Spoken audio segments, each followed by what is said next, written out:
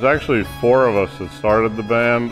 We were in a group called Desert Bluegrass Association. It's an association here in Tucson.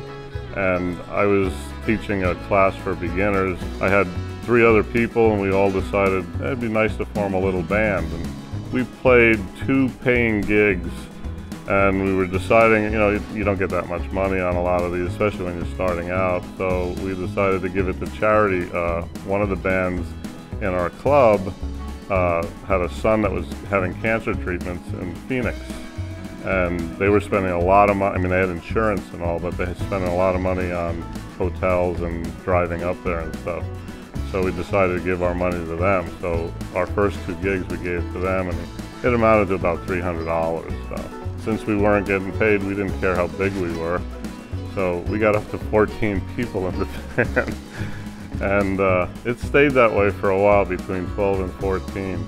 And now we're down to 7, and it's more manageable. We're a better sounding band now.